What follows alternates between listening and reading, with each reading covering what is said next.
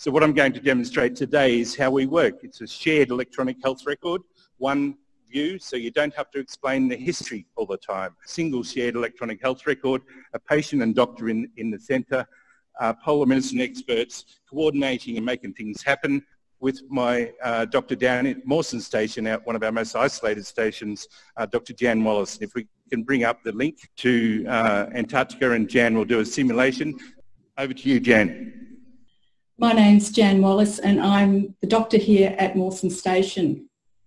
I'm here with 14 other expeditioners and we're 6 weeks into our winter season and we'll be totally isolated here until November. Today we're going to play out a scenario and demonstrate some of our digital health capabilities. Today I have our expedition mechanic Tom here playing our patient. In this scenario, Tom has been outside, slipped and fallen and hit his head and face. And I've already conducted a preliminary examination. I've done some x-rays and taken some blood samples, and all of this has already been uploaded into the digital health record where Dr Aiton and his team back in Australia can view all that clinical information. So now I'm going to change to my camera glasses.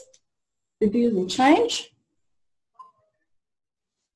And we'll come and see our patient, Tom. Hi there, Tom. Hi, how are you feeling at the moment? That's a bit sore. I can see, yes, you've got a nasty gash there. I think you'll need some stitches for that. So I'm just going to have a little check over again of your head. Is that okay? Okay, no problem. Okay.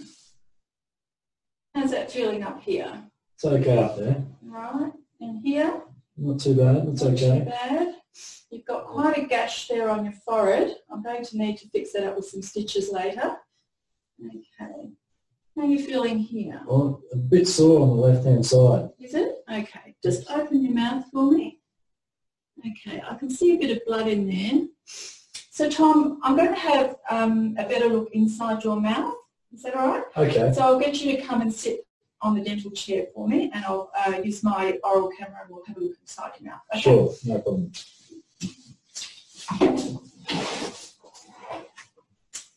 Here we go. That's the way. So now I'm going to take my intraoral camera and change views and examine the patient's mouth in more detail.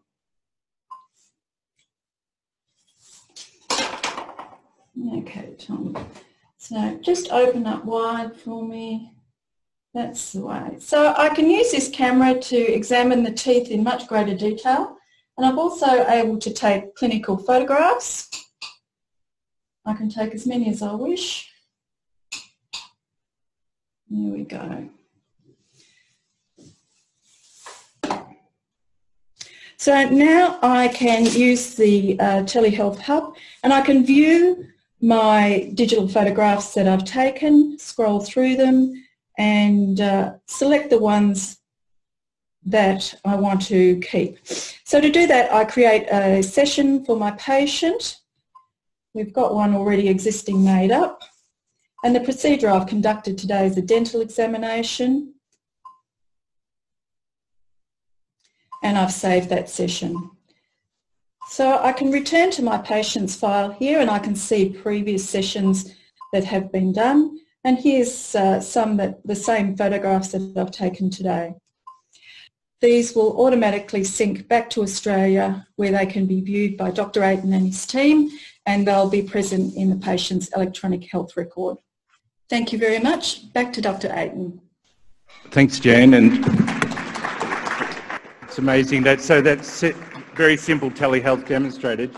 There are the images in the health record that you saw Jan take a minute ago. So they've come across huge satellite distances, so applicable in any island situation or remote medicine or rural remote. So anyone can see that. It's not just on the machine down in Antarctica. This is embedded in their shared electronic health record. And that could be video, it could be a live stethoscope feed, or it could be any type of camera or USB device that is plugged into that that device. That device has recently been put on sale in Australia, and it's an Australian-made product, the ProEX.